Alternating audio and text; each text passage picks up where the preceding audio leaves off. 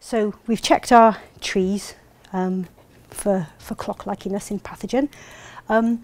Now you're going to set up BEAST using BEAUTI. You need to use two files.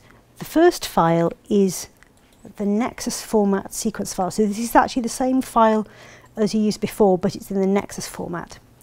And also, to set up a traits analysis, you additionally need the traits file.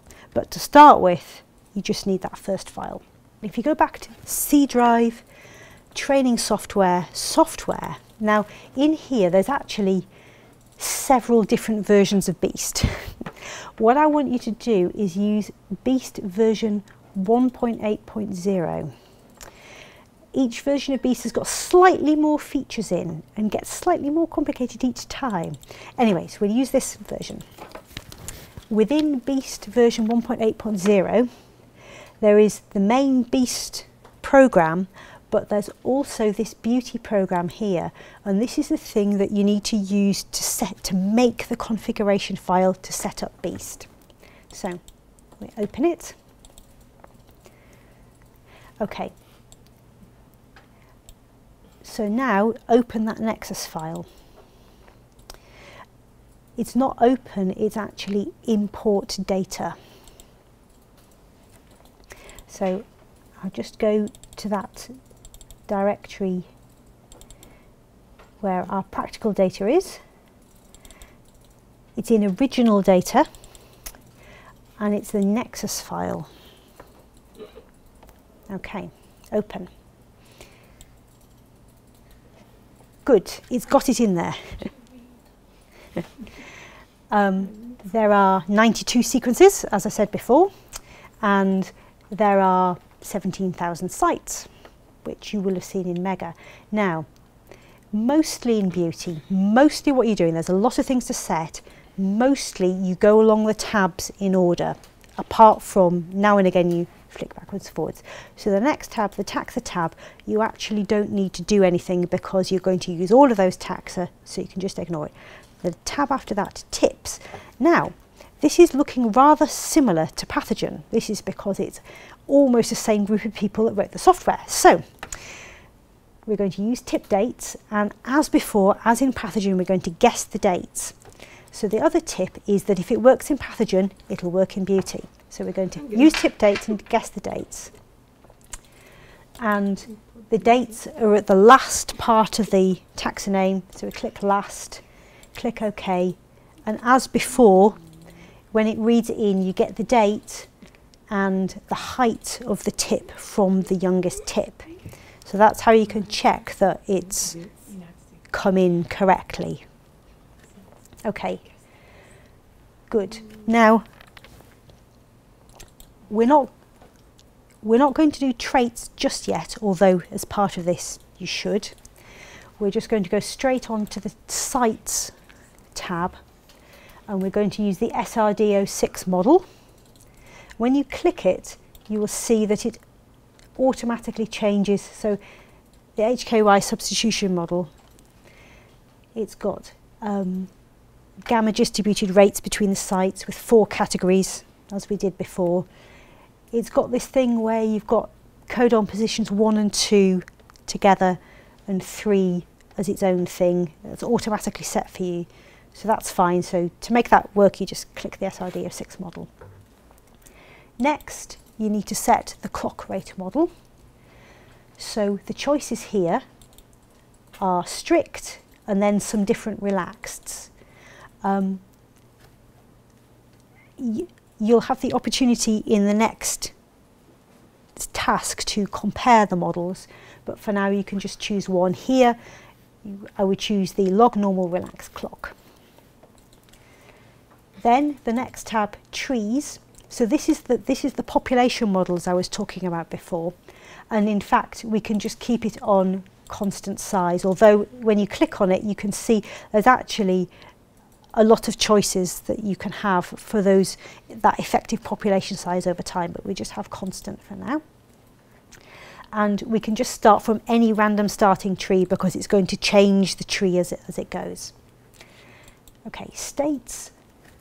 We don't need to worry about this tab yet because we're not doing the discrete traits yet. However, we do need to worry about the priors. So remember in the lecture I said that there are informative and uninformative priors, and some parts of the model you need to set to be sensible values.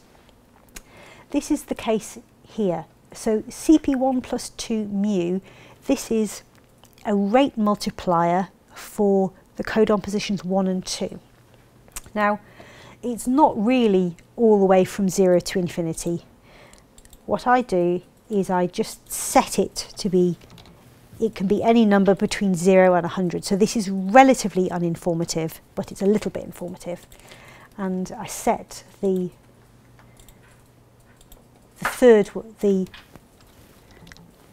that for position 3 a bit like that as well. So uniform between 0 and 100, start at 1.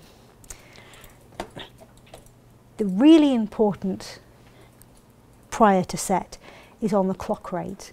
Now, because in this case I've chosen a relaxed log normal clock, the thing that says clock is this UCLD.mean. In fact, it stands for uncorrelated log normal clock. That's why it's got that funny name. And we're going to set this as a normal distribution. And because we looked in pathogen already, we already know that what our idea of the clock rate actually is. So I would say set it to be similar to what the clock rate was. So start it off at 5 times 10 to the minus 3 as a normal distribution. Let it have a mean of 5 times 10 to the minus 3 because that's what we measured in pathogen. But let's give it a big standard deviation in case we were a bit wrong. So let's give it a standard deviation of 3 times 10 to the minus 3. Also, let's say, well, it's really not going to be from 0 to infinity. Let's give it an upper bound of 0.1. Okay, so now all of our priors are set. The next tab, you don't need to change anything on this next tab, but I will just briefly explain what it is. You know when I said when you're doing the models that you propose a new parameter and see if the likelihood is better or worse and accept that new parameter? Well, what the operators do is describe how to change that parameter. You don't need to change it, it's all, the defaults are good, that's all fine, but that's what all this is. This is how those parameters are changing in the different steps. The final thing is to set the chain length for the Markov chain Monte Carlo.